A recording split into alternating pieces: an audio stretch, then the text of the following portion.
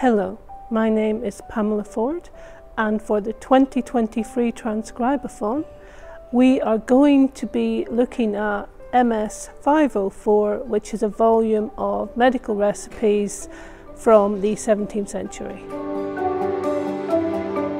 There are some quite interesting elements about the composition of this book.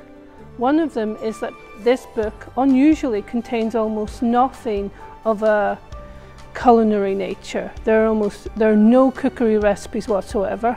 It is purely medicinal remedies and receipts for making cosmetics or household cleaning products and various animal health recipes. So it's actually really specifically around health and beauty, which is unusual. We think this was written by a man, which is quite unusual for the handwritten volumes. One of the reasons we think it was written by a man is because there's at least one page in the manuscript which is full of the name Thomas Clark, written and rewritten over again as if it was part of an exercise book.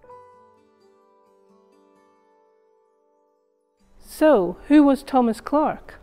Well, we have three contenders.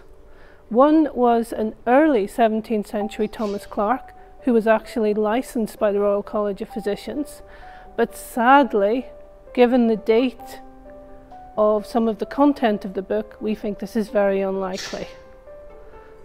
The more likely candidates are a doctor licensed in Devon and another doctor licensed in Hertfordshire in the later part of the 17th century.